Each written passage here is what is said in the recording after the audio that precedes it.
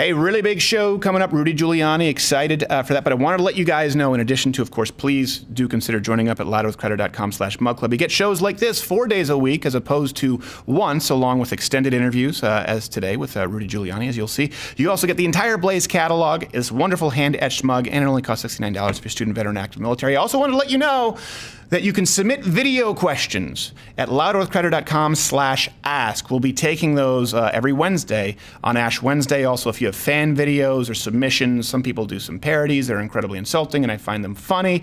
Go to louderwithcrowder.com/ask, and we'll be including them in future programs. As for right now, here's a little bit from this week for non-Mug Club members, what you missed.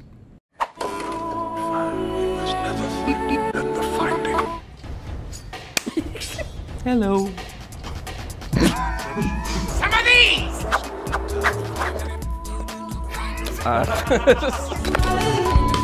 Did somebody say Bloomberg? Oh, okay. Pete Buttigieg is leading! You put your eye out. Let's have Griff read number 6, pitched Jeffrey Epstein vehicles. Number 6. I can't read. Son of a bitch, Griff! I feel like I've seen Donald Trump realize that a lot of people who he may have gone to cocktail parties with are no longer his friends. Seems to me like you have far less patience for them than you did a while. Is that a fair assessment of your evolution since they've been so nasty? Yes.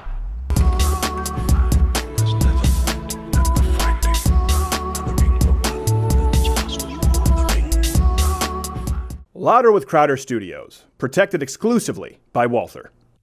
And Betty.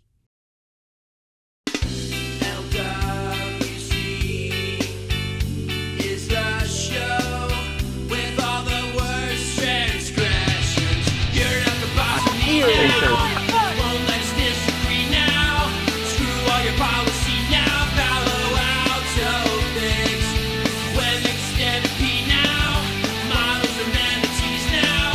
You're not the boss of me now. Palo Alto things. These can be she's and she's now. Kids can pop puberty now. You're not the boss of me now. Palo Alto things. Like and subscribe.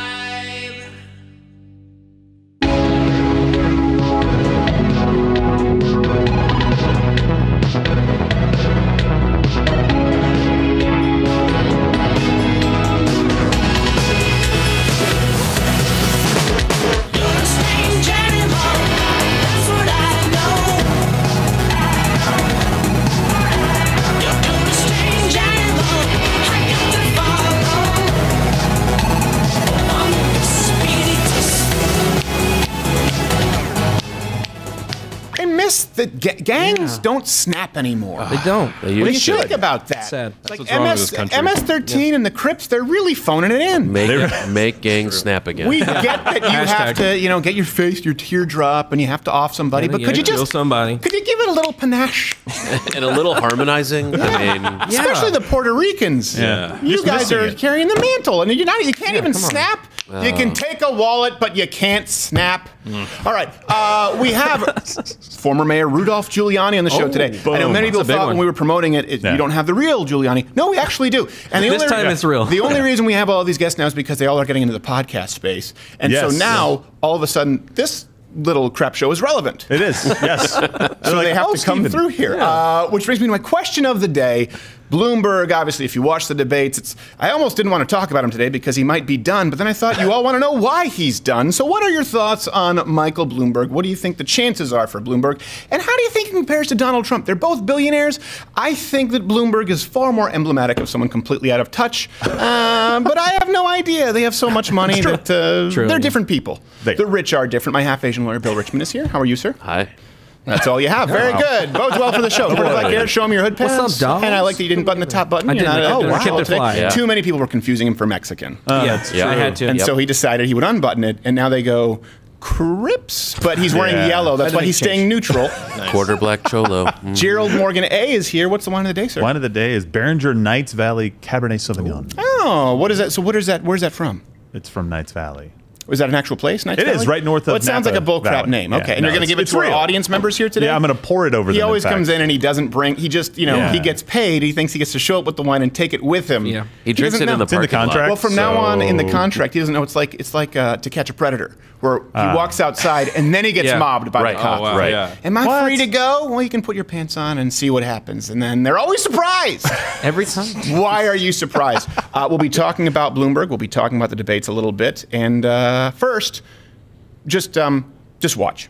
My pussy, my pussy, my pussy, my pussy, my pussy, my pussy, my pussy,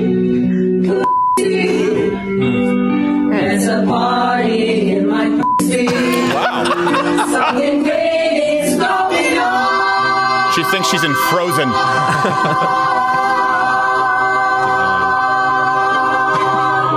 Okay. Oh, wow. We get it. I mean, there's a something, party in something there. or other, your pussy. To be now, that being said, in the spirit of full disclosure and trying to be balanced with the patriarchy, with this one, it seems absurd. I get it. Fair is fair. My penis is, my penis is, my penis is, my penis. My penis is, my penis is, my penis is, my penis. My dick and balls, my dick and balls, my penis is my penis. You know, maybe it's just Yeah. gender Yeah. bias. I prefer the second one. I do too. It's Yeah. It's a good deeper, balance, you know. yeah. It's Yeah. nice. More put together. I mean, The Vienna Yeah, Boys better Choir has production, very everything. different standards these days, I guess. True. You know, here's the one thing that I don't understand. Love I it. guess the feminist movement, they're sitting there talking about their vaginas. They constantly use the argument, well, you know, men constantly make jokes. They make dick jokes. And I understand, but here's the difference. We're not worshiping our penis. We're not telling you that it's we're not telling you that it's brave or that it's beautiful. It's funny. Yeah. It's a joke Penises and are we funny. know it. We're Yeah. making fun of our penises. Could you imagine if I walked up to my wife and with a straight face said, you know, my dick is beautiful. And you should respect the penis. It's just remarkable Yeah, to me. It's like the fat pride. They go, there are fat guys. Well, it's Chris Farley. Exactly. He's not on the cover of Cosmo. We've never claimed that there's a party going on in our penis. At best, Nobody we use says this as that. like a marionette device because it's funny. You can make it look like the Eiffel Tower. It's just shapeshifter. So versatile. It's dynamic. Oh my gosh. Leading the news outside of this, since we got that out of the way, I'm sure Giuliani will be thrilled. Yes. Yeah. Yes. He's sitting there listening and going, Nope. now I want to be clear. Are they talking about their cooks? Yes, Mayor. We appreciate you. Leading the news, Rosario Dawson has now come out of the closet. What? This is from LGBTQ Nation. She said dating Cory Booker challenged how she approached relationships. Bet it did. And she now describes herself as bisexual. When reached for comment, Cory Booker said, good for her as he resumed performing fellatio on the entire Cincinnati Bengals roster. Oh wow. Yeah. That's You've heard of the bearded lady at the Tiring. circus? Rosario Dawson is the beard lady. She's just a beard. So generous. That's true. And honestly, we've talked about this in the show. Is anybody surprised? Is anybody surprised that Rosario Dawson is now bisexual? I mean, let me present to you Exhibit A.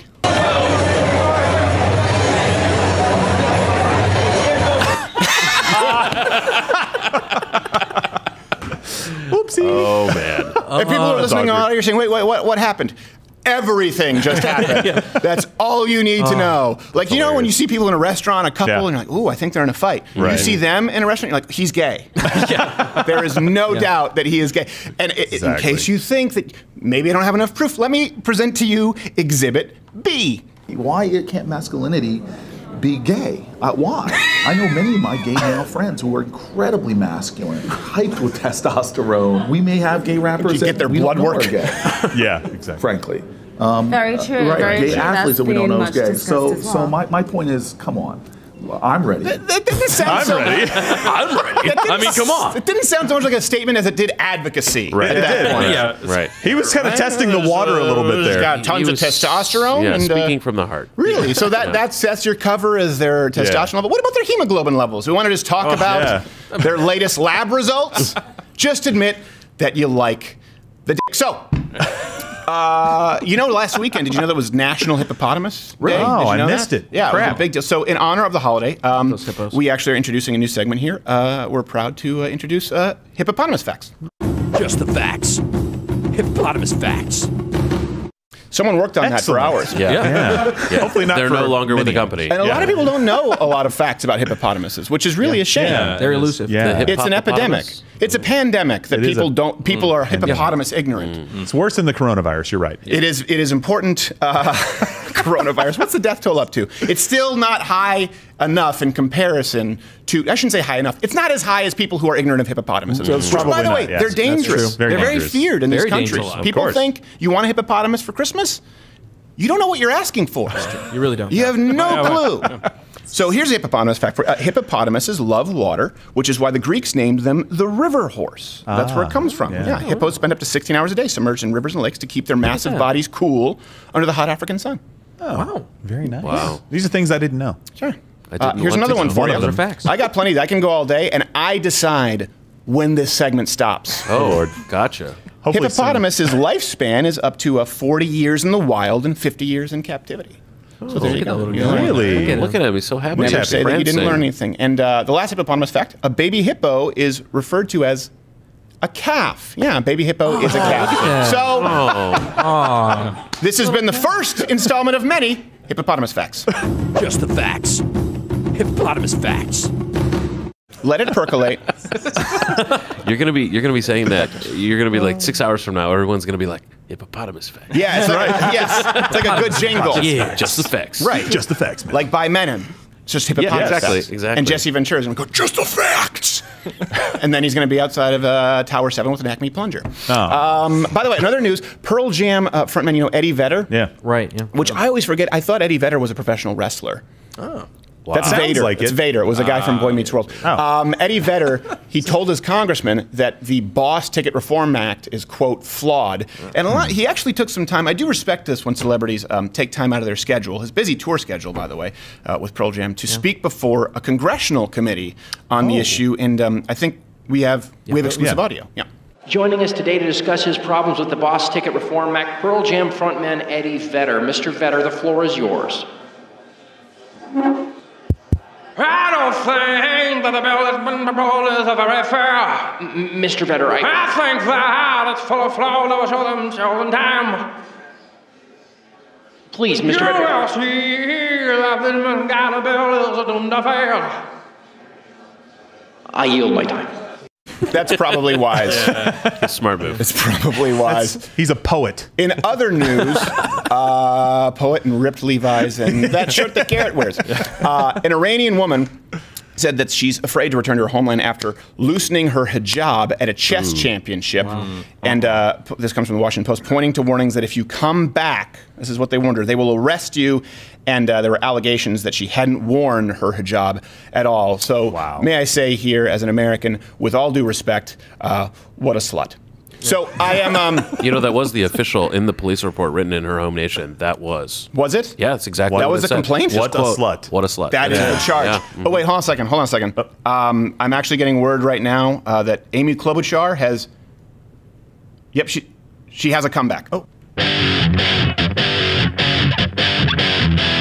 The point of this is I believe in transparency. I had a physical, by the way. It came out well. We might all be surprised if my blood pressure is lower than Mayor Pete's. That might really shock everyone out there. We'll keep you abreast as this unfolds. What was that sound? That was Lester Holt taking a cyanide pill. I can't do it anymore. Down. It was the biracial screams of the moderator. Didn't even chew, just and swallowed it. It is like an anaconda, unhinged his jaw. We will keep you abreast. More unfolds. Amy Klobuchar. Jerk store called. So, a teachers union, by the way, this is another story, and we'll get more to Bloomberg and then Giuliani after this. A teachers union lawsuit filed by spokesperson Randy Weingarten is now claiming that Betsy DeVos capriciously repealed protections for student loan borrowers. So the trial actually will be turned into a made-for-TV film starring Adam Driver. So when you see it does make... Oh, wow. Yeah. Striking resemblance. Yeah. Wow. It's just two photos of Adam Driver. It's He's great. the everyman. Yeah. He really He's is. the everyman And they got him. actor. They got Adam He's Driver. today's He's the Tom everyman. And Hanks. every woman, apparently. You know what it is when you look at that? If we can bring that back up, it's the brow ridge, it's the angle of the nose, and then it's the flat lip. But the haircut is just she gave us a gift. Yeah. It's not genetic. That's did make just it a cheap salon. That's easy. Yeah. Vidal Sassoon won't be knocking anytime soon. So before we get into more detail, has everyone heard, by the way, that that Bloomberg? Everyone knows that Bloomberg is considering picking Hillary Clinton for his running mate.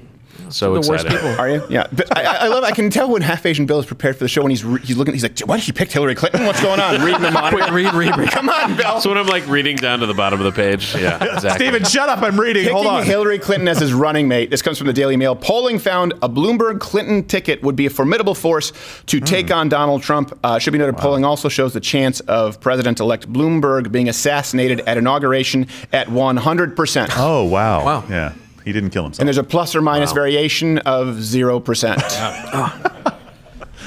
Got to get to the So White that's House. the plan for Democrats. Bloomberg Clinton 2020, or as we call it, Rust Belt poison. Not gonna get him.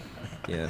Bloomberg Clinton 2020, ignoring flyover country since always. I don't know how out of touch they could possibly be. gosh. I guess at the very least, people have been saying that this guy, he'll restore some dignity to the White House. Down here we got snapping turtles. Up there we got big bed bugs. Down here the whale's making trouble. Up there A-Rod's taking drugs. New Yorkers the bravest people. Oh, the tail. The cops on the beat they care. I forgot about the tail. Firefighters, teachers. We got heroes everywhere. Get some consultants. Oh, my gosh. Doesn't he have enough money for somebody to help him? All that is required for him to avoid that is one person to say, no. Don't do that. No. We get that you have more money than God, but listen to someone other than you. This is a bad idea. Going on with the black guy from Kimmy Schmidt and a dinosaur tale is not going to play well with anywhere other than these four people in this off-Broadway production. It's a disaster. That's awesome. You will lose Wisconsin, and everyone hates you. And your money. It was just Barney, Ursula, and Godzilla had a baby. And It was, that's what it on was that. Barney banged Liza Minnelli, apparently. Yeah. Well, look, I feel more talented than him, so that's helpful for me. Good for you. Yeah. Low Good for bar. you. Yeah. Low. You live your truth, Gerald. Thank you. And by the way, as soon as it was announced, this Mike. isn't really so much. Well, I guess it's news. I'm not sure if you came across this. As soon as it was announced, it's a little foreboding. It's just a picture of Alex Jones hanging himself. So that seems like. no. Yeah. Wow. Terrible. Yeah. Terrible. Poor guy. He didn't do that. Swift recovery. Thoughts and prayers. Finally, by the way, before we get to more on Bloomberg, Donald Trump took his limousine for a lap, of course, around the Daytona 500 track.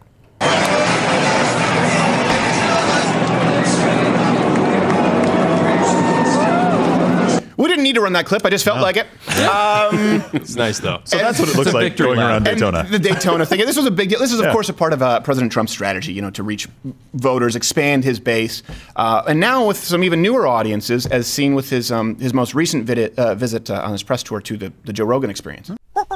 The Joe Rogan Experience. It's exciting to have you here, man, and it's obviously an exciting time for you. Presidential campaign is up in full swing. It is, and frankly, it's about time that you had me on your show, okay? Especially after you had, frankly, crazy Bernie. He was just a horrific, homicidal psychopath. Whoa, Joe, I thought you endorsed him. Right? I thought Joe endorsed him. I would never call him a psychopath. I mean, he's crazy, okay? Can we all agree that he's crazy, folks? He's crazy, Bernie. That silly Okay, I wouldn't use that language, but those two words are apt. What are the misconceptions of Okay, frankly, is that marijuana? Are you trying to give me? He's trying to this guy. Why? Okay, excuse me. The biggest misconception is that I tweet all day. Frankly, Joe, okay, I'm too busy to be doing that. Though, when I do tweet, okay, Jimmy, it's awesome, right? Like this one. Okay. NBC anchor Chuck Todd looks like a failed polygamous cult leader, and I don't care who knows it. Polygamy is wrong, Chuck. Joe, that's what I said. I said that to Chuck. Now, that is not a bad tweet, but I saw a scientist who was writing, I am unfollowing him. He is using his platform irresponsibly. A lot of fucking virtue signaling, Sounds really. like, and maybe young Jamie agrees. Maybe young Jamie agrees with me. You know, who you really support is Trump. Let's take these one step at a time. Excuse me, actually, young Jamie, do you think you could pull up a video? So, Jamie, see if you could pull up. Jamie, if you could pull up a video that I'm looking for. Yeah. Pull it up, Jamie. Excuse me, Joe. Okay, Jamie, if you could pull up this video. Is that Kanye falling off a horse? Okay, Joe, that must have been where he quit smoking the reefer. Marijuana is obviously a big issue in this country. Well, you would know, Cheech. Are you, Chuck? Okay, actually, wait. I have an idea. Okay, and this is something that's just coming to me, Jamie. What if you, you, Joe Rogan, moderate a presidential debate? I just thought of that. Could you convince CBS and NBC and ABC to go along with something like Probably not, but I'll put pence on it. You'll just need to frankly, I would never ask you this, but you'd probably need to redact your endorsement of Crazy Bernie. I mean, he was just a horrific, homicidal fuck. We get it. We get it. Just keeps going back to it. Man. I tell you what, though, Joe Rogan, the power of new media, he can get anyone he wants. Anybody that he wants. Powerful Joe Rogan. Good for him. Hey, who's the trivia contest winner from last week there, quarterback? Trivia winner is Shamandin. I don't know. That's a weird name. Shamandin won. Yeah. Who originally, he knew my original nickname. What was your nickname? It was Key Grip Garrett. Key Grip Garrett? That's true. It was Key Grip Garrett until we actually all found out that you were a quarter black. Yes. I came out of the black closet. And we were stunned. You did. Yeah. Yeah, it wasn't really the black closet. It was a broom closet. We didn't have much room in the old edit day. I mean, and we put you small. there because we didn't value your work. But that's changed. No, not anymore. Not anymore. I appreciate it. Yes, thank you, man. I appreciate you taking 77 cents on the white dollar. So...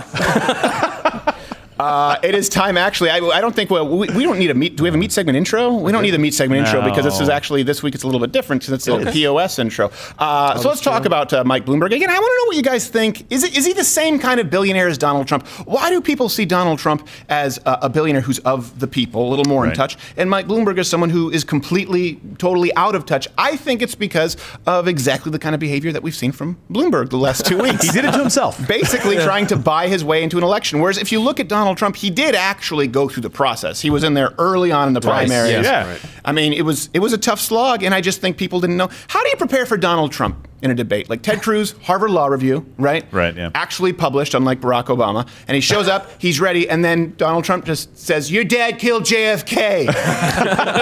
You can't prep for that. What do you do? And if you just say no, it's like, he said no, he's flat-footed, he wasn't ready. Checkmate. Of course he wasn't ready. No one would be ready for the insinuation that your dad plotted to murder JFK. I don't know if he's a genius or it's just a little bit of a Chauncey Gardner effect, but it worked for him as opposed to Bloomberg, who's just spending all of his own money. Donald Trump actually had some donors. People wanted Donald Trump to win. I don't know that anyone wants Bloomberg to win.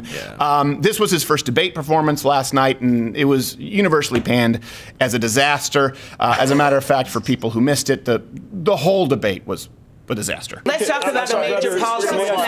Next question. Hello. Thank you. Senator Warren and Mayor Bloomberg, this question is for you. I want to talk about, and maybe this is appropriate.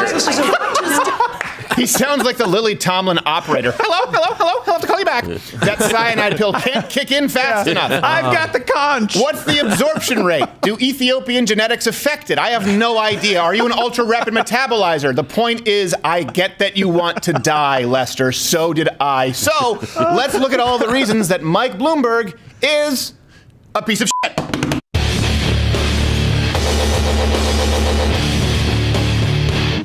All right, I'm going to bring in my half-Asian lawyer, Bill, because he's uncomfortable, and so I'm going to bring you in more against your will. People are going to complain that you're so quiet today.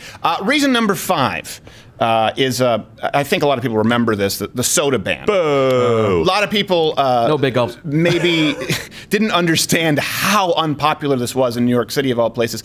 So in 2012, Bloomberg actually banned sodas over 16 ounces in all of New York City.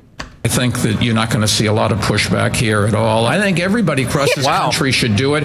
He may not have expected to hold another press conference later that same day. You've expended so much personal political capital on this. Do you see this as spend political capital? I'm trying to do what's right. I've got to defend Someone forgot his Apple children box. and you and everybody else and do what's right to save lives.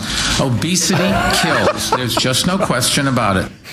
He banned sodas and then, of course, represented the lollipop. And by the way, the ban was promptly shut down by a New York Supreme Court judge. Though I will say, to be fair, many people believe he was bought and paid off by Big Quick Trip. So there's that. Yeah. Do with it what you will. Oh my gosh, damning evidence. As there. a lawyer, how did he think that just a ban of 16? And by the way, 16 ounces isn't that much. That's not a lot. When I read big gulps, I was thinking the big, the plastic containers, the sort of double walled. 16 ounces is the medium size. Yeah. I have no idea. It's not even the big gulp. Big gulp's like 32. This is like half a gulp. No, big gulp is like 48. Is it really? I don't know. I think What's a big gulp? There's super big gulps, double big gulps. Really? I used to be a 7-Eleven kid. Sorry. Really? Why would you go to 7-Eleven? 7-Eleven is where dreams go to die. You go to Quick Trip or Racetrack. They didn't exist. He was conceived in 7-Eleven. I didn't say 7-Eleven baby, Wade. Oh, excuse me. Oh, okay. Thank you for correcting and taking it incredibly literally.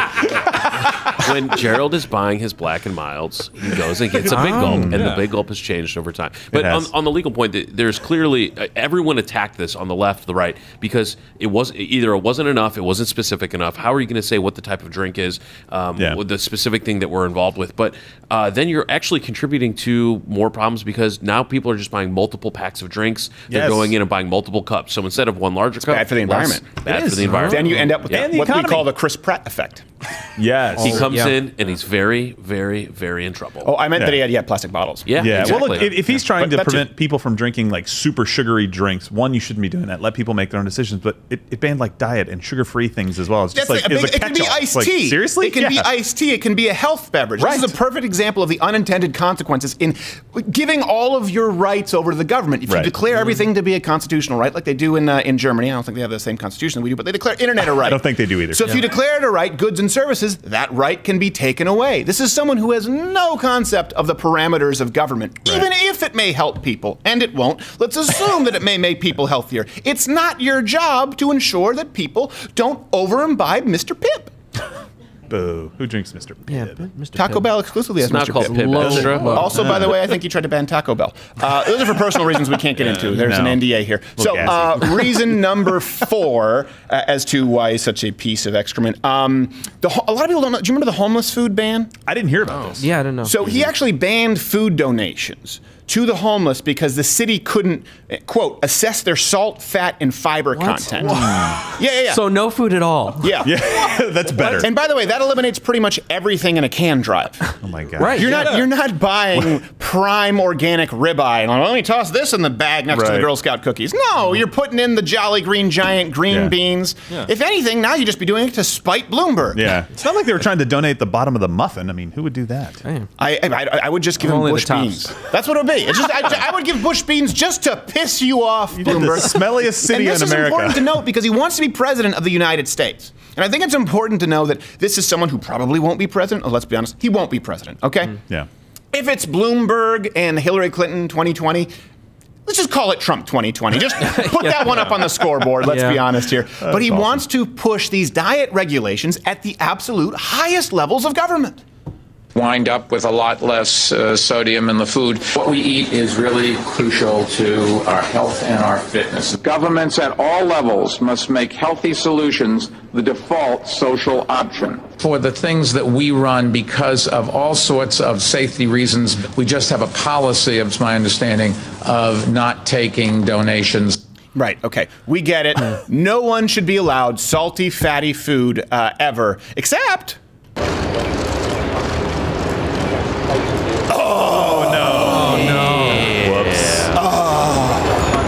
I hate him so much. It's a hot dog. He likes it. Think about it. He wants to set a rule, a law. You have no respect for. At that point, you know what? I gotta say that's a little bit gangster of him. Maybe just Bloomberg is a pimp. He's just like, you know what? I'm gonna create some laws you have to obey, and I'm gonna enjoy my street food. Good for you, Bloomberg. You affected elitist prick. By the way, he also wants you to know that the face is just genetic. He didn't have shingles.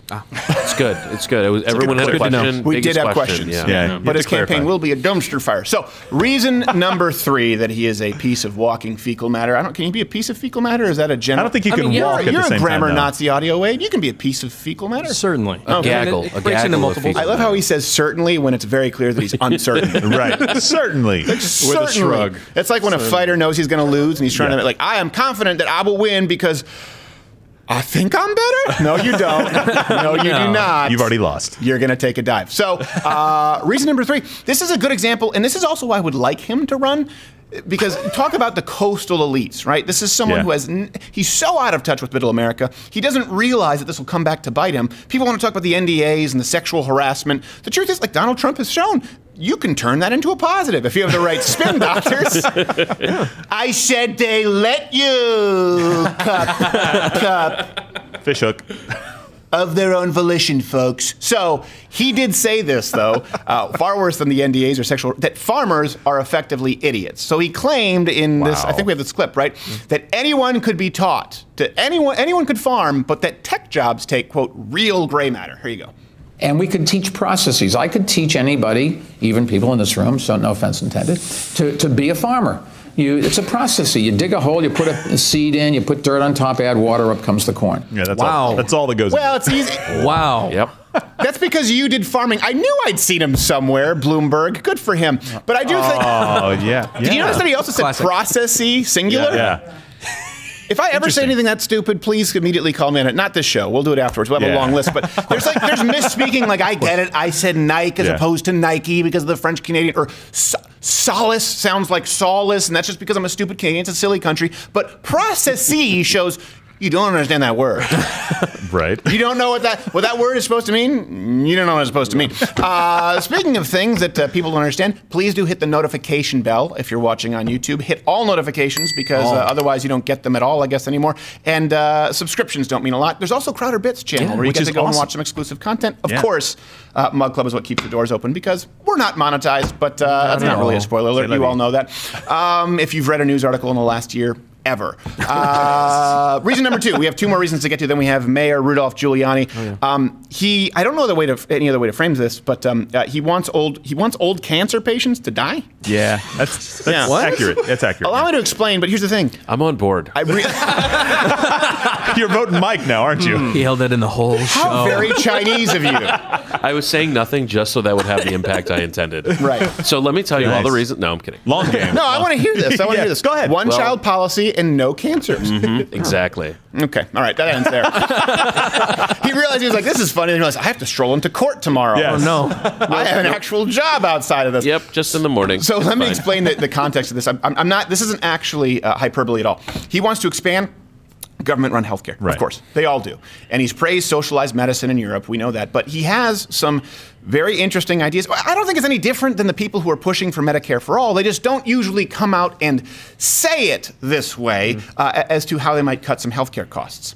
And we've got to sit here and say which things we're going to do and which things we're not. Nobody wants to do that.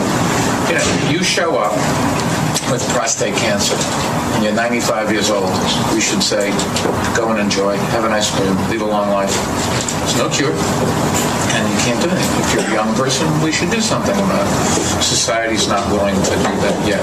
So we're going to bankrupt us. What a piece of right? Oh my gosh. Oh my gosh. And here's the thing, he doesn't even consider the fact that you're not the one who's supposed to decide. I get that logically people are saying someone's 95, they probably don't have long to live. Here's the thing, it doesn't matter if they want to pay for health care. Bloomberg doesn't get to choose whether they live or die. And by the way, this is what happens in socialized healthcare countries. A lot of people don't know this. That is very common. Later in the meeting, he went on to describe how socialized healthcare was superior to ours, by the way. And he said, if you look in Europe, we spend here about $7,000 odd per person per year on healthcare. In Europe, it's about $3,300, less than half, and their life expectancy is 2 to 3 years greater. Here's the thing: a lot of people understand. It's a common stat people cite. Life expectancy is not related to healthcare. We have Tess Holiday. That changes the average by like 3 years. Yeah. Just so you know, people can choose to be obese. People can choose to be very fit. A good example of that is Texas, right? You have, I think, Houston is the fattest city, I think, in the country. Oh. Yeah, that's what I believe. And depending where you go, like obviously there's a higher concentration of them at the last Kmart left. Yeah. And if they're shooting a hover-round commercial. They sell nothing less than 16 ounces. I think Dallas, if I'm not mistaken, was rated one of, or the city with the most fit people because you have a lot of athletes. Here's the thing. If you are in Texas, you can eat incredibly healthily at a very low price, or you can eat nothing but crap. That's the byproduct of freedom. That's also the byproduct of being able to pay for your own health care. You get to choose when you no longer pay for health care or when your life is no longer worth living. Bloomberg, it doesn't even occur to him because they believe that all of the rights belong to them. Yeah. So when I was talking to a gentleman from Scandinavia, and he was saying, you know, if you don't... Why would you? What? Was he a chef? Go ahead. Yes. So he was telling me about, hey, what people don't realize is that you eliminate the choices. Once you move to a centralized system, you naturally drive out of the market any of the private options. And so there become less and less and less, and those that are available are more and more expensive. So when you have a 95-year-old who says, I would like to get treatment, he may not even have the option to go pay for it within his own nation. So a lot of the wealthy in these Scandinavian nations and other nations with socialized medicine, they will fly to the United States and get care because we still have the option to buy it. So what people say is they go, well, you know, at that point, sure, the central government isn't going to pay for it, but they'll have other options. But once you've implemented the system, there is no market to keep the private option available. And it's so odd that he picked prostate cancer in a 95-year-old as an example. So I get 95, you're doing pretty well. I have a grandmother-in-law who's 96, and she's doing really well. We have people who live to 110, 111. I think oldest person is 112 all the time. So prostate cancer is a very slow-moving cancer. It's a very treatable cancer. What if that guy is one of those people who treats the prostate cancer and drinks a glass of wine every day to the day he dies and lives to 112? You've just robbed him of 17 years. And keep in mind, by the way, this is very common. It's not even a controversial issue in Europe, even to the extremes of death panels. Remember, people got really mad when we talked about death panels. Do you remember the cases of, I think it was Charlie Gard, Alfie Evans? They're both children, severe health problems, who wanted to try alternative treatments. The UK government decided that it was time for them to die. And those are extreme examples. Let's go to the rule rather than the exception. Rationing surgery is extremely common in places like the UK. Elderly blind patients, they're currently forced to wait 1.5 years for simple cataract surgery. I had a girlfriend, by the way, in high school whose dad was German, actually fought for Hitler. He refused to get his cataract removed because the doctor was Jewish. True story. I about pissed myself laughing and then felt really bad and told him he was a racist. They sent him to a second doctor. He wouldn't get it removed because he was Arabic. True story. Yes, true story. Rolled the dice twice and the thing is, when I was introduced to him, they're like, hey, here, this is Epi, and he fought for Hitler, but he doesn't believe it. And then I find out he's refusing care from Jewish doctors. You might believe it Old habits die hard, I guess. And this is something, too, a lot of people don't know. In Canada, where I was raised, like my mom was having to wait 1.5 years for an MRI. When my family moved to Canada in the 90s, there were only 12 in the entire country. Wow. And my mom ended up getting one, I think, within about 7 or 8 months, because in a lot of these socialized systems, if you have cash, you can find a doctor. But the Supreme Court in Canada, Shawi versus Quebec, I've talked about this quite a bit. It didn't happen until after I moved away, actually declared it a violation of human rights, not civil rights, because it was entirely socialized. You were not allowed to have private insurance at that point, or you couldn't rather pay cash to a doctor. Let's say you were dying, you had cancer, and you wanted to pay for alternative treatment, or you just didn't want to wait. You weren't allowed to pay for a doctor. There was a doctor named Shawi who decided to compassionately take care of these patients, right? Then he was put out of business because that was illegal. The Supreme Court ruled it a violation of human rights, I believe in 2005, to force patients who are effectively on death row into the waiting lines of socialized health care if they want to pay for their own health care. So now they have what they call super hospitals, or as we know them in the United States, hospitals. Nice.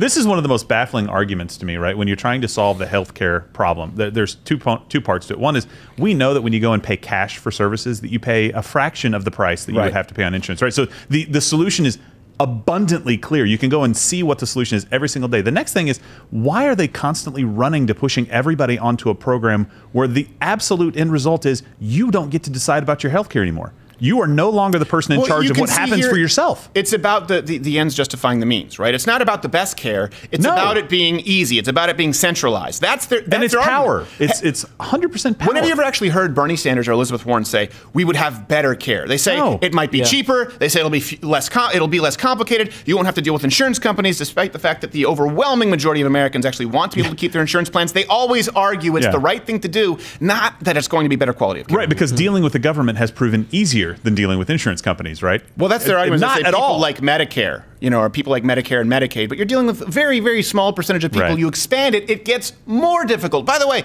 Pops Crowder he's usually around here in the studio. He's getting a bicep reattachment surgery done today. He flexed too hard when it just popped. No, he didn't. It was actually even Brendan when they were doing jiu-jitsu, and he snapped his bicep, and we fired him very promptly. So you should feel very guilty about that, Brendan. Hi, Brendan.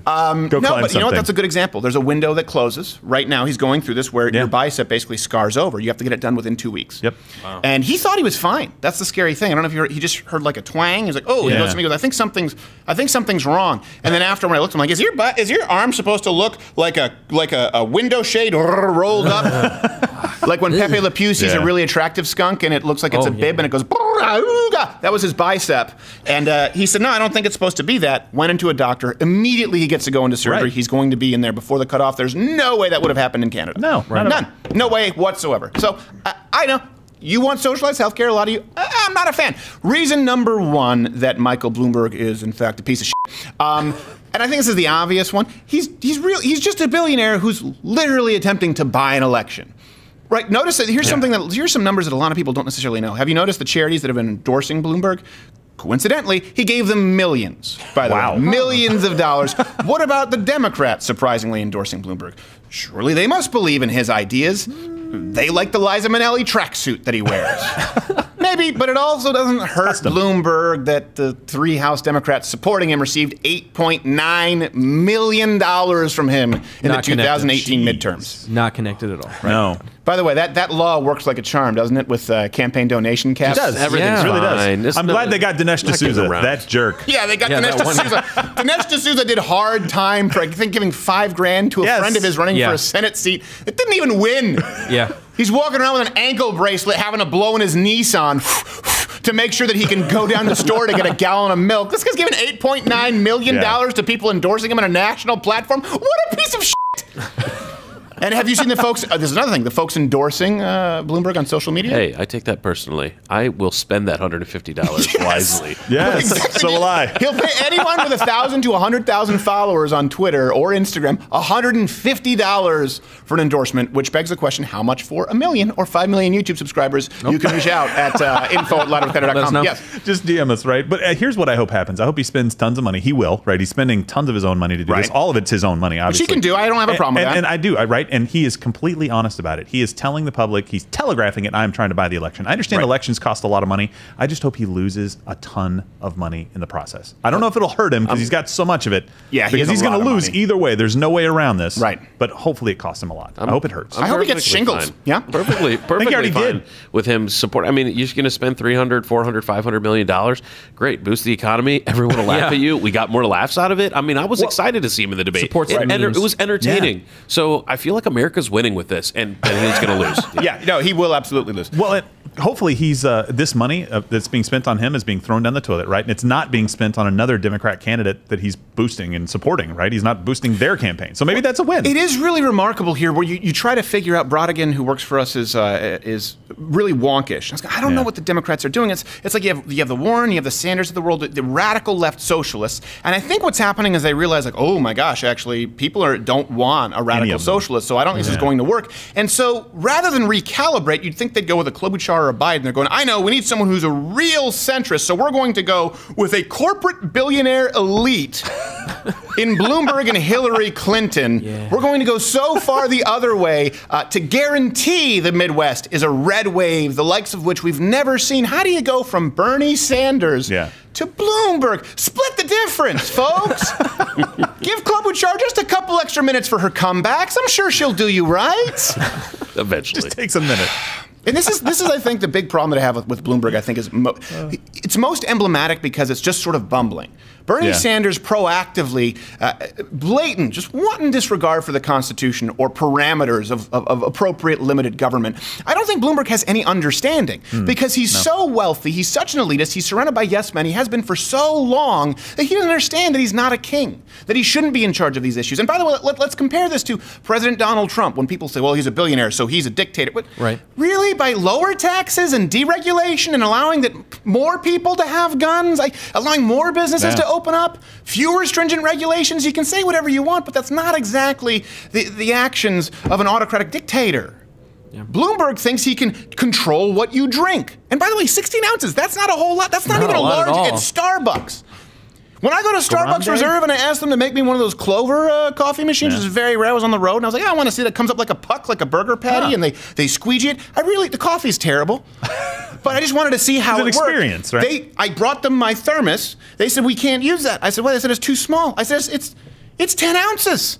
I said, we don't start before 14. I said, what? You have a 10-ounce thermos? That's too less than Mike Bloomberg wants to ban in his city. And you want to put this man in the office? I'm saying that, of course, facetiously. I know that none of you want to put him in office anywhere at any point.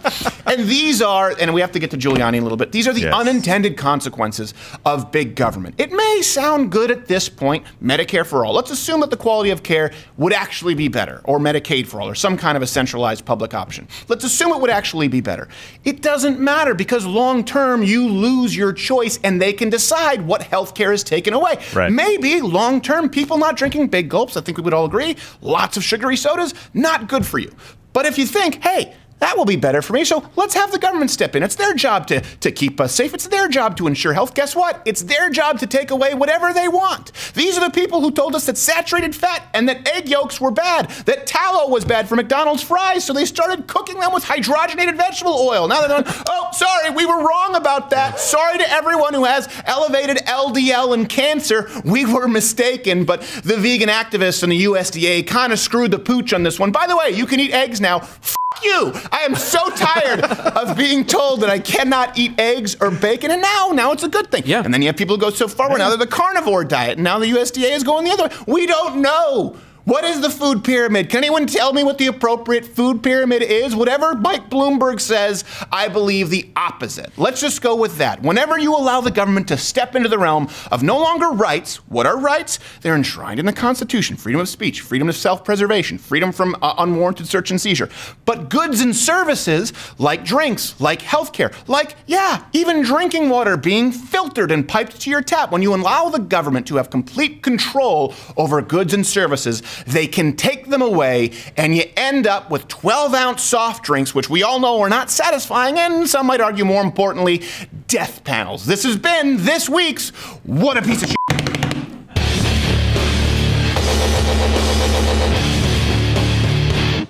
All right, I need to go find Hillary Clinton's dad's at Pam Penn, stab myself because I have Rudy Giuliani coming up after this. I need to be better behaved. I'm a fan. Bimbo, bimbo. My name is Mr. Susan. You must choose, and now it is time for you to do the choosing. I am Mr. Teen. I get it, Joe.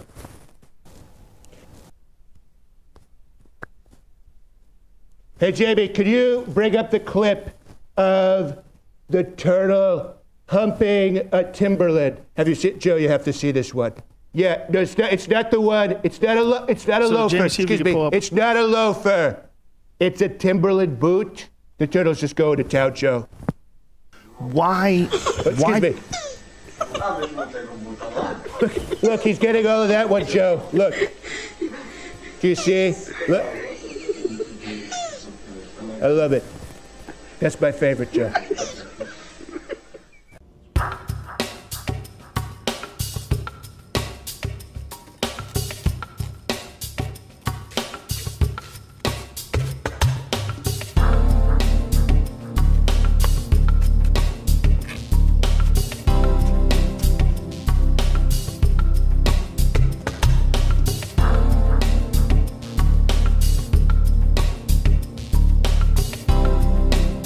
At least what you do online is your business. Protect your business with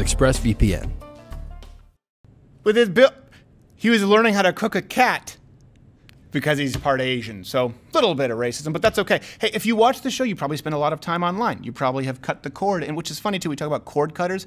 That's already out of touch because people don't use cords anymore for cable. So even the people talking about cord cutters are out of touch. Anyway.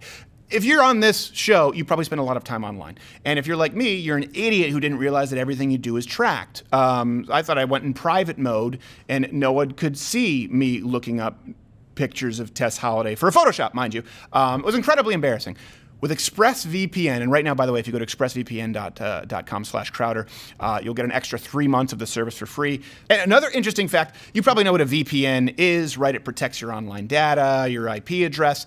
A lot of you probably know what it is, but they didn't. A lot of you may not know. ExpressVPN actually hasn't had a data breach that they omitted to tell their customers about. Just run a Google search on that and you'll see, I can't say who brand X is, but it's kind of a big deal. So expressvpn.com/Crowder, sign up, it's easy to use, and you'll be protected, and they have the balls to sponsor this show. We use it, we like it, give it a whirl. expressvpn.com/Crowder.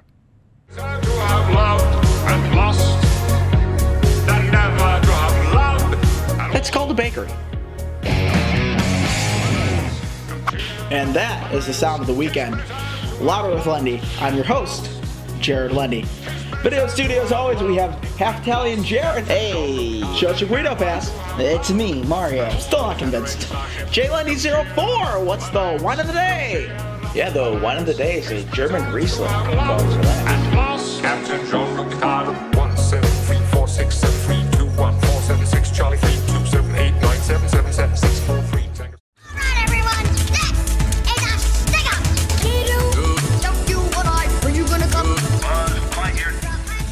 All right, I am very glad to have our next guest. And I say this, I always have to say it, but I don't mean it.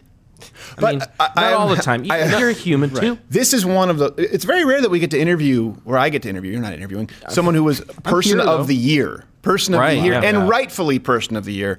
Not like that Hitler who rigged the voting a long time ago. He had his inside scoop with Time. And well, I'll bring him on. He was actually pretty important in my formative years politically because I went, we started a family tradition of going to New York City for Thanksgiving every year. The very first year we went was after 9/11, and we went down to Ground Zero. And so I learned all about our next guest. You can follow him on the Twitter at Rudy Giuliani. His website, I want to make sure I get this right, is rudygiulianics.com. Giulianics.com. And the podcast now that he has going on is Common Sense. Highly recommend you check that out. This is a former mayor of New York City, U.S. Attorney for the Southern District of New York, and then Associate United States Attorney General. I believe I have that already. He's also the current attorney to the president. Mr. Giuliani, thank you for being here, sir. It's a pleasure to be with you. More importantly, fantastic cameo on Seinfeld. Yes. I didn't list that. That should have been at the top of the list. That should have been at the top of the list in one of my favorite episodes. Yeah. That was the morning after I got elected mayor, and I had no sleep. Really? No sleep that night. Yeah.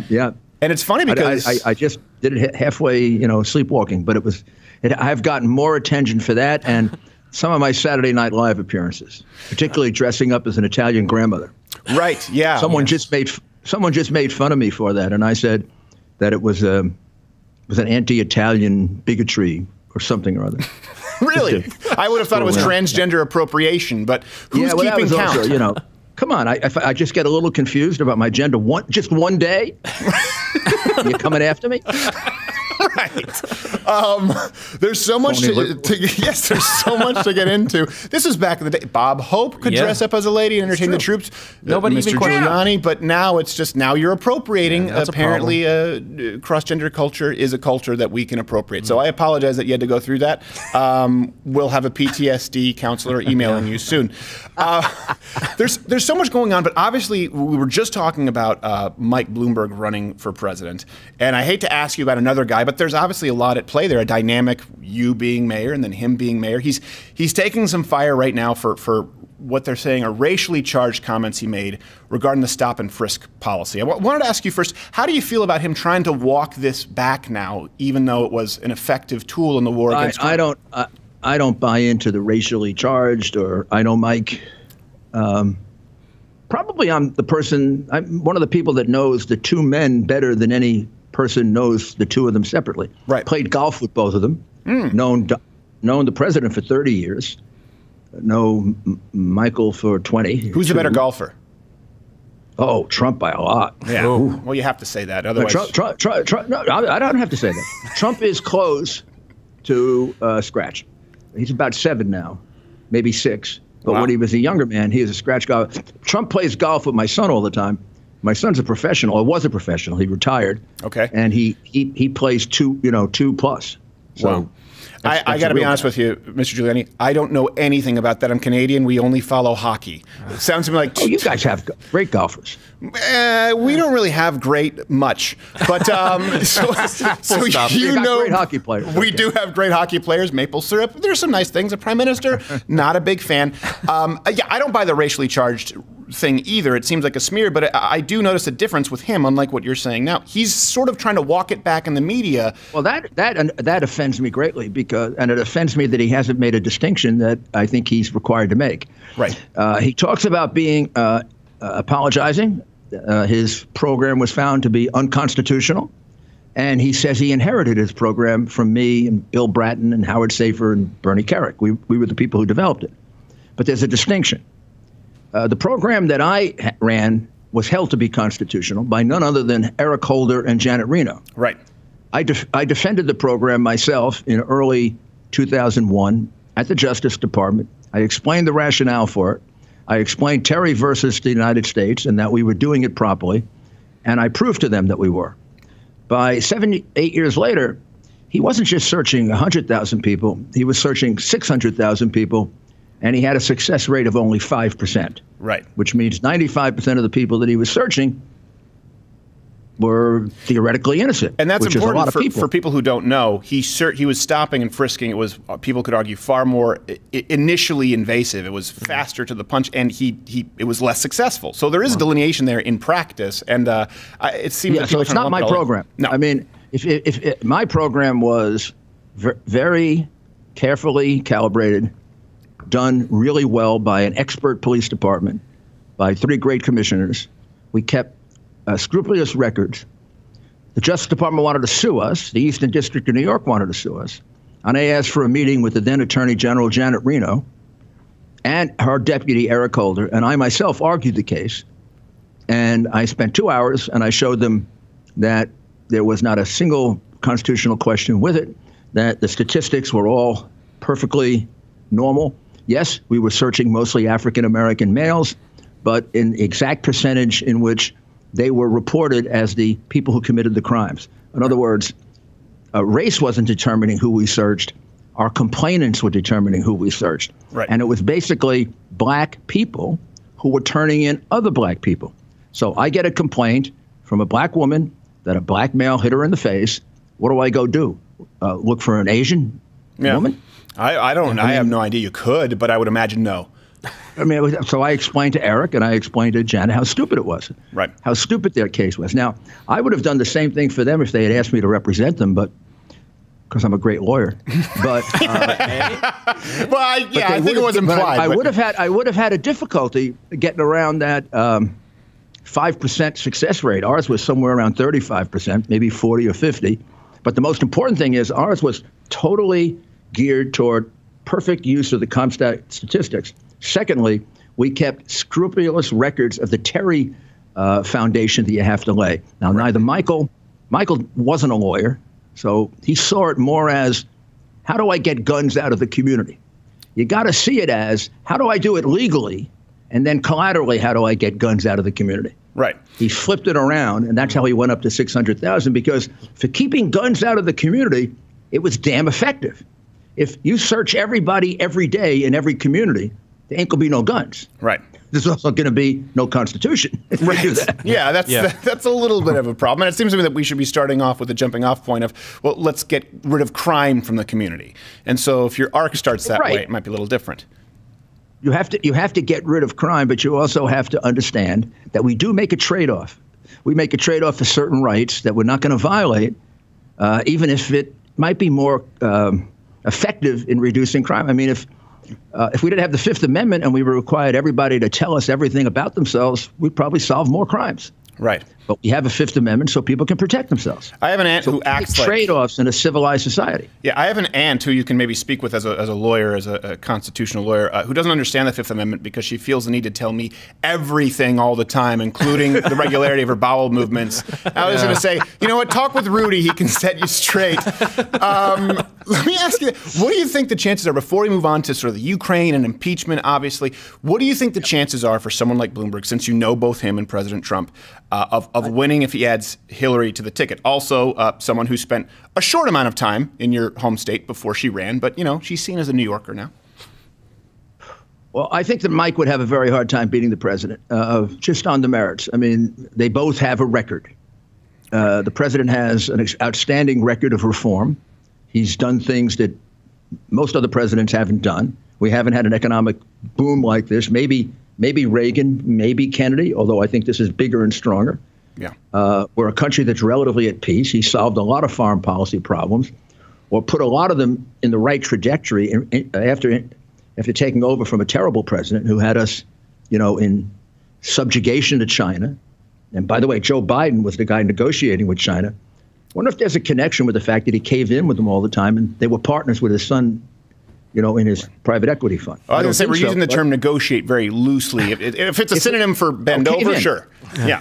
Yeah, cave in. They send him to China because the Chinese went up into the islands and threatened Japan. He came back and there were more Chinese threatening more Japanese, and the kid got $1 billion from China. Right. Now, I don't say there's a connection, but I can't say there wasn't a connection because nobody's ever investigated it. Well, that brings me to my next question here. With obviously they've been trying to oust this president for 3 years. They said the day he became president, they were going to find a way to get him out of there. Did you ever imagine that it would be your mission to collect evidence? As I think we were just talking about before the break. I don't ever want to speak out of turn, and I know legally we can get into hot water. So you tell me what we can talk about. But collecting evidence on the Biden, Ukraine. Yeah. No, I never thought of that in a million years. And I didn't go looking for Biden, and we didn't, neither the president nor I mean, they say we went to gather dirt on Biden. That's a bunch of Democratic garbage. We didn't go gather dirt on Biden. That's what they were doing on Trump, so they used that language. Right. I was given on a silver platter by Ukrainians who were frustrated because they were being obstructed by the FBI and the U.S. Embassy. They had this information for 1.5 years. And the U.S. Embassy would not give them visas to come to the United States. The FBI told them to forget about it. They had information about how a phony black ledger was created in order to say that Manafort got $12 million worth of bribes. They held a press conference and leaked it, and with the DNC. And the whole purpose of it was to take Trump out. When they didn't take Trump out, they went ahead and began the criminal investigation of Manafort. That was the thing that Strzok talked about. We have a plan to stop him. We're going to leak information about a made-up crime. Right. And then we have an insurance policy. Should he get elected, we're going to start impeaching him. We're going to start turning these things into long-term crimes. Can I ask you a question? That was operating in Ukraine. It was operating with the whole situation with Papadopoulos, with the phony FISA warrant. It's all part of the same thing. It began, at least, I can take it back to about January of 2016 in the White House when they had a NSC meeting, National Security Council meeting, staffers. The staffers there told 3 or 4 Ukrainian prosecutors, 3 of whom will testify under oath to gather dirt on Trump, the Trump campaign, and Paul Manafort. One of them possibly is the same whistleblower, the phony whistleblower who came forward for Adam Schiff 3 years later. Right. Now, if this guy was out there trying to take him out in January 2016, how credible is his garbage, a couple of weeks ago? Right. I mean, this guy spent the last 3 or 4 years trying to take out Donald Trump. Right. And what he did, if he's the guy in the White House who did that, he committed the crime they were investigating Trump for. He asked foreign officials to directly interfere in our election. Right. And nobody's investigated any of those Obama people.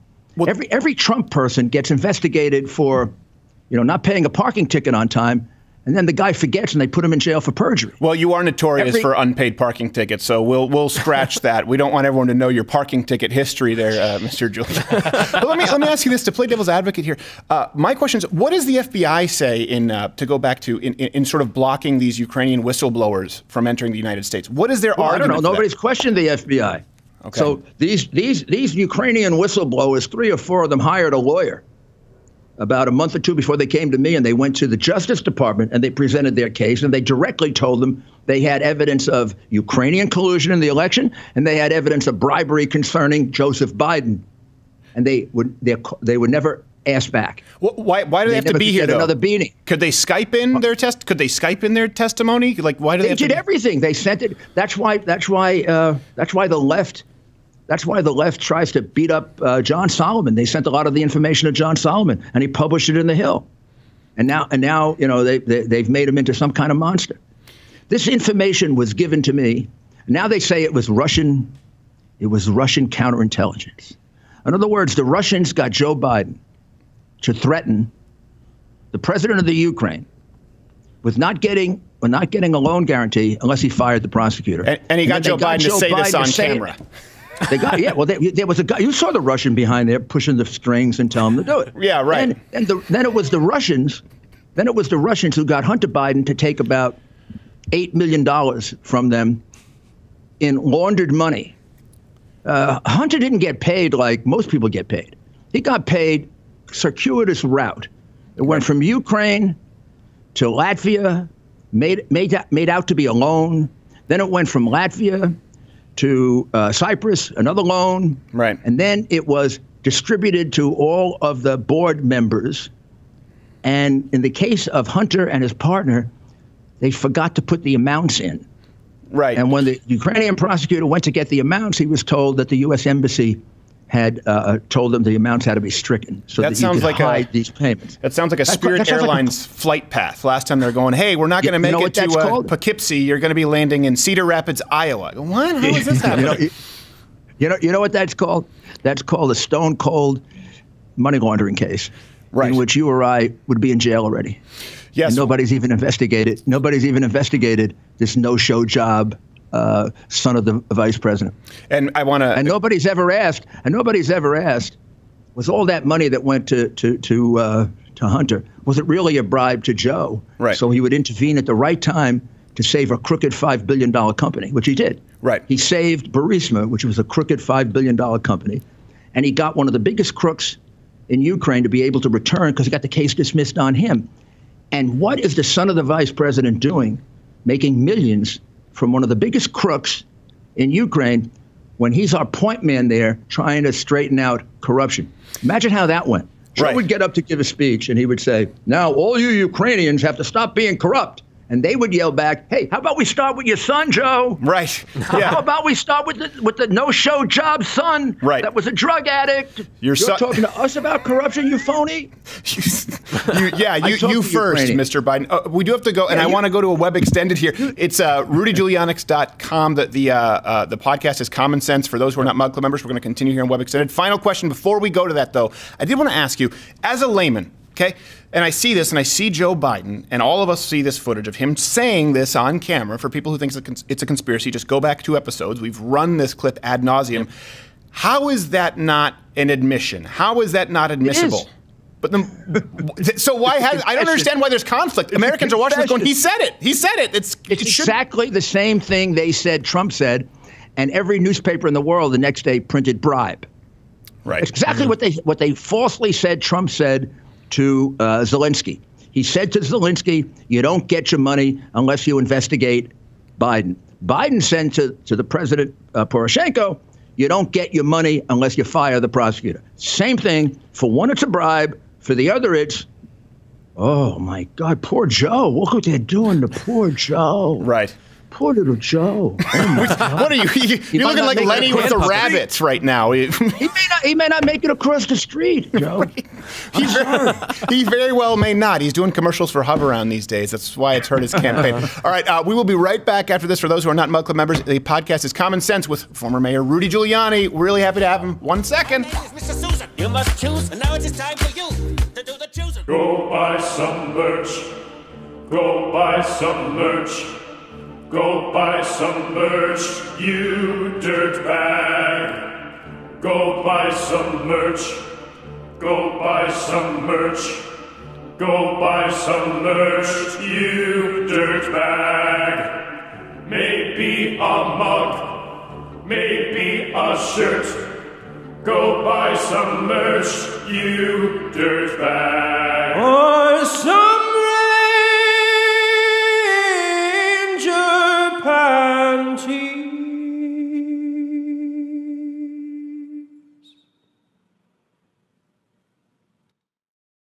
Black Rifle Coffee. BlackRifleCoffee.com. BlackRifleCoffee.com/Crowder.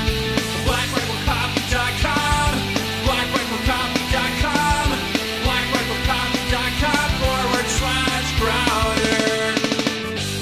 20% off. Can they see me, Garrett? Yep. Yeah, they can see you. Well, see, that's the problem with the fact that we have 5-pound bags here at the office, and we use them all. This is all I have left.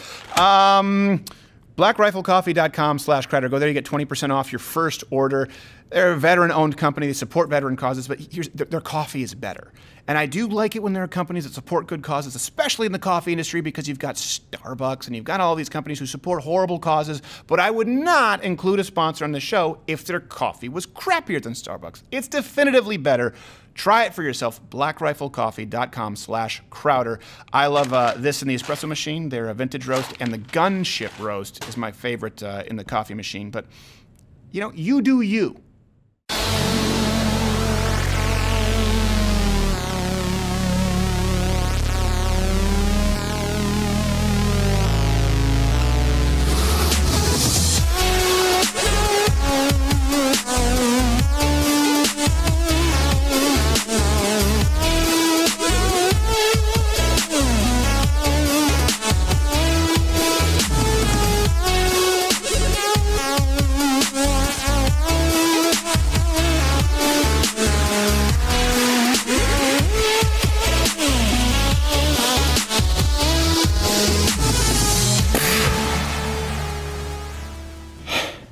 That's me. That's called me realizing that my neck fat do not act as gills. Oh. You know this? It's not functional. What is this?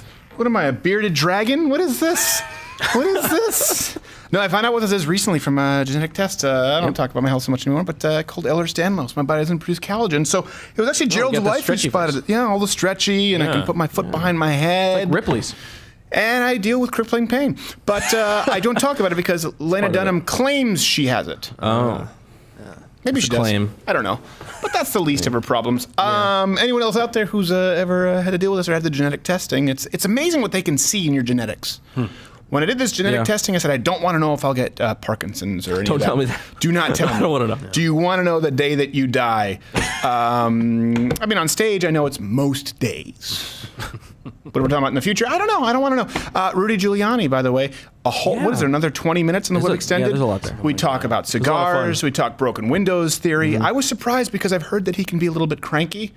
And he was just a joy to have on the show. He loosened up. I hope to have him back again soon. And then next week we have some big shows coming up. A lot of people asking, are we going to be doing the debates?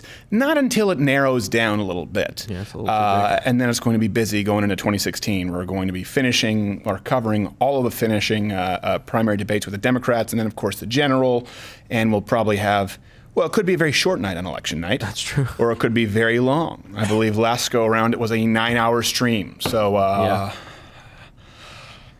I'm looking forward to Donald Trump winning, but I'm not looking forward to having to cover a long night of the stream because, you know, the Young Turks melting down is only so funny for so long. And it's pretty long. Yeah. But I'd say about hour 7.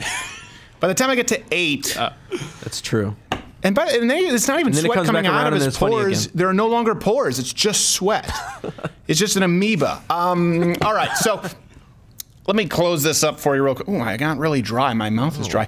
I'd like to take a second to talk about a few things here. 3 things. 3 concepts that I think are nearly always misinterpreted. which is really sad because these three things are inextricably linked, and arguably these are some of the most important concepts to understand and by which to live. And we've always talked about this in the show, where I hate when things that actually matter are turned into a bumper sticker slogan because people want to sell books. And that's why I haven't sold any books. I'll write 2 books in my lifetime, so this is all for free. I could put this in a self-help book, and maybe it'll help you, maybe it won't. But I don't. You get this for free. So 3 different concepts: fear, courage. In a more practical sense, I will refer to it as willingness. A lot of people say, what's courage? And it's this abstract sort. No, it's willingness. It's the willingness to do something even though you're afraid. And then finally, discernment. These are very important, and a lot of people don't have a grasp of them. Not saying that I do, but I've had to learn somewhat in managing 15 people and running a business and having to do a lot of things that I don't want to do. Let's start with this. Let's start with fear. Fear is often vilified. Right? It's that fear is the enemy of the good. It's paralyzing. There's nothing to fear but fear itself, which it sounds good in a highlight reel. It means absolutely nothing. I don't know what that means, nothing to fear but fear itself. So you are fearing something. You're fearing the concept of fear, which is non-existent. It's stupid. I get that people like how it sounds, and Oprah uses it for a book club when she puts herself on the cover of the magazine every single month. Surprise. It doesn't mean anything. Here's the truth. Fear is fine. Fear is natural. Fear is logical. Fear is healthy. Fear keeps you alive. Now, like many things that are powerful and useful, if mismanaged or given an inappropriate amount of sway over your decisions, fear can be crippling. See, fear is, and it should be, by the way, a variable that you use, that you include in making an informed decision. You do not let fear dictate your decisions. Let me give you an example. The Virginia gun rally that happened, remember it was declared a state of emergency. A lot of people don't know we were planning on going there. We were planning on doing, we were going to do a reverse change my mind with Skylar Turden there. A devil's advocate changed my mind. It was the first time we were going to do it. And we had some intel behind the scenes before it was declared an emergency that it was going to be a little bit of a hairy situation. Particularly for me. I won't get into exactly how we were able to procure this information. We have a brilliant researcher, Reg, who scares me. Thank God he's on our side. But it was brought to our attention that it was probably not a good idea to go. And then, of course, it was declared an emergency. And what happened was, when it was brought to my attention, I was really tired that week. I don't remember, we had something that we had done that week. Oh, I think we had done the Change My Mind, or we did the Change My Mind. Right, we yeah, that was right after that. I was on the road, and I was exhausted, right? And so I was planning on doing the Virginia gun rally, but I was really tired, and when they sat me down, my team here, and they said, hey, listen, we have some new info here that we don't think this is very safe. What do you want to do? I said, here's the truth. I never want to do these. I don't want to go to a Virginia gun rally, and I don't want to have to dress up in Skylar Turden garb and be around a bunch of people who hate me. There's nothing pleasant about that. There's nothing appealing about it. I don't want to do it. I'm exhausted. It sounds terrible, but if you tell me that I should do it, I'll do it. I said, so you guys tell me right now. I'm in no position to be making an accurate judgment because I'm afraid to do it. I'm too tired to do it. I don't want to do it. If you tell me to do it, I'll do it. And the reason I tell you this story is not at all to boast or to beat my own drum. I tell you that to hopefully help you understand that by nature, even though you often see me publicly and you know, I'm considered maybe a little bit bold, rash, as the kids might say, I'm naturally a very fearful person. I always have been. It's a huge struggle. But I keep it in check as best I can, with 2 other very important variables, and that's willingness and discernment. I had to be willing to do something that was uncomfortable, and I had to be able to discern whether I was making a decision based out of fear. So you've heard the phrase, exhaustion makes cowards of us all. I've quoted that a lot, and not because it's just a soundbite. I think it actually is insightful. It actually helps. It provides you with information and also actionable information. I've heard it attributed to both General Patton and Vince Lombardi. So if someone knows the true origin, please tell me. Do either of you know where that comes from?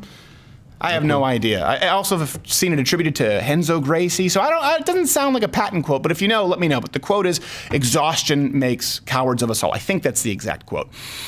Either way, it's absolutely true. And the person who ignores that truth is a fool. The tough guy who acts like he always has it under control, the guy who's, this false sense of machismo and nothing scares me, he's a liar. That person is a liar. either to those around him or to himself. Take your pick. But in knowing that fear and exhaustion will turn me into a coward, and by the way, through high school, through all my early life, having been dominated by fear, I have decided, I made a decision, I remember when I made this decision as an adult, that I won't let fear dictate my decisions. I can surpass my fears through a premeditated spirit of willingness. I assume, and I want everyone to do this, I assume that I'll be tired. I assume that I'll be afraid. And so I tell myself and my team here, whose judgment I trust, that I will be willing to do whatever it takes regardless. You can line the devil himself up, and if they say go for it, I'll tuck my chin and march. And that's not a statement, it's a statement on the team of people around me, because I do have to trust, it is a trust fall constantly, where I know I can't look at something objectively. And I know that this is easier said than done. But the truth is, and I think a lot of people miss this, you can condition willingness, courage, whatever you want to call it. You can condition yourself to act in spite of fear as opposed to because of it. How? It's like anything else. By putting yourself in very uncomfortable, fearful situations every day. Baby steps. Little bit of progress toward your goals. And let's say that all of you, you've been following the show, and we talk about this quite a bit, the strenuous lice. Strenuous lice is it's a super strain of lice because of antibiotics. Wow. That's, yeah. Now they have, they have super lice. Super lice. But let's say that you've already conquered that. Let's say that you know you have a spirit of willingness regardless of fear, okay? That's the first step. Well, then we find ourselves, all men, women too, but right now I'm speaking to a lot of men out there because I know men are often afraid of talking about their fear because they think that it makes them weak. It doesn't. I don't believe in taking pride in weakness, but I also don't believe in being afraid to talk with other men about you being afraid. That's not a weakness. So now we find ourselves at one of the original problems that I was mentioning earlier, in that fear is a valuable tool. Sometimes fear is telling you that this is a bad decision. The stove is hot. So how do you know when you're supposed to plow through fear as opposed to when you should listen to fear and maybe back off? And that comes down to the third variable I'm talking about here, the third principle, discernment. And I know there are a lot of people who've talked about paths to this. I've heard it referred to as enlightenment. I don't know what the hell that means. You can be enlightened on a given issue or a given topic, but this idea of total enlightenment as a generality, it's psychological gobbledygook. It doesn't make any sense. Maybe I'm just stupid. I think it's bullshit. Maybe it's just me. But when people go out and say, once you are a piece of yourself, you will achieve total enlightenment. I go, you don't know what you're talking about. That doesn't help me. That doesn't help anybody. It just makes you sound self-important. So I don't want to talk about enlightenment, but I do want to talk specifically about discernment. Let's use that as an example, but some people might refer to it as enlightenment. Side trail, sorry I wasted your time. Blame Buddhists. So I'm going to tell you the only way that I know to achieve discernment in my life. The good news is it'll work for everyone. It's a way anyone can use. Now, of course, prayer, meditation, living a good, truthful life is important. Not your truth, but a truthful and honest life, but I'll assume you're doing that. Why? Because no one who refuses to do those things can have discernment. It's not possible. So you shouldn't be watching this, but let's assume that you're doing that. You're a decent person of good moral fiber. Many people, however, who already do that, all of those things right, can definitely still struggle with discernment. So I'll assume you're doing it. Okay. It comes down to wise counsel. It comes down to surrounding yourself with good people, honest people, people who love you, people who you love, and you trust to tell you the truth regardless of comfort level. So with the Virginia rally, for an example, it turned out to not be that bad. We thought it was going to be worse. We had to make an executive decision. So with Virginia, all that I knew at that time was I was exhausted. I didn't want to go. When I heard some of the intel, you can bet your ass that I was scared. Hey, you might get shot there. Yeah, that gave me a little bit of a fright, you could say. It was spooky. Someone get the jack-o'-lanterns out because it was a frightful time. But I knew that I couldn't allow that fear to make the decision for me. All I could do in that instance was be willing to accept the counsel, the discernment of others here, regardless of how it made me feel. And everyone needs that.